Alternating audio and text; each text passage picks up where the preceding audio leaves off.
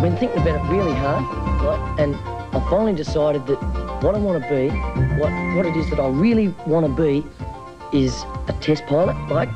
And I've seen this film, I don't know if you've seen it, Mr. Thorne, but it's really grouse. It shows you about being a pilot and everything, and breaking the sound barrier, and I must have seen it about... Well, I've seen it once, right, and I was going to see it again, except I slept in.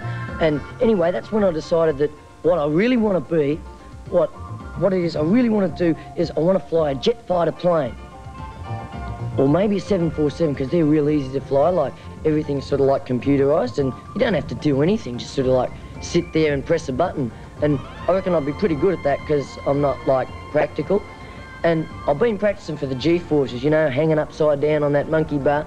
And my world record is 2 hours and 12 minutes, and I reckon I could have broken that, except I fainted, and I can stick my head in a plastic bag for 3 minutes, no worries. Barry. And I've even made up my mind that I'm going to call my first plane Death Cheetah. Barry. Cheetah is in the fastest animal in the animal kingdom. Barry, now, you remember the motor coordination tests? Remember that? The blocks? Oh, yeah, the blocks. You scored 12. Hey, no, I didn't even cheat.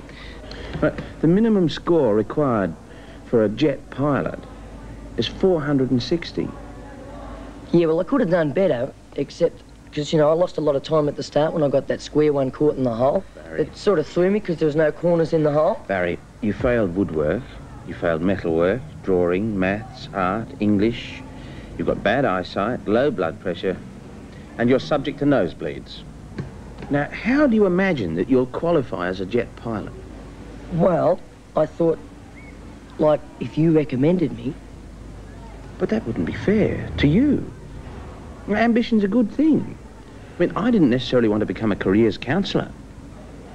But I knew that I'd be happier if I was doing something that I was good at rather than going after some dream where I'd probably fail.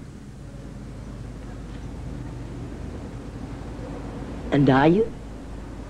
Am I what? Happier. I believe so. How do you know? How do you know if you've never done that other thing, what you wanted to do, that you wouldn't have been happy if you'd done it? Well, we can't be sure of these things.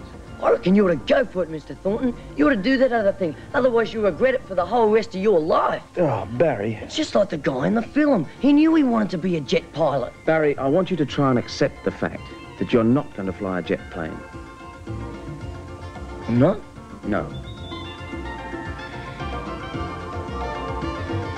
How about a helicopter? Because they're real easy. There's just like this one stick, like. So he takes a...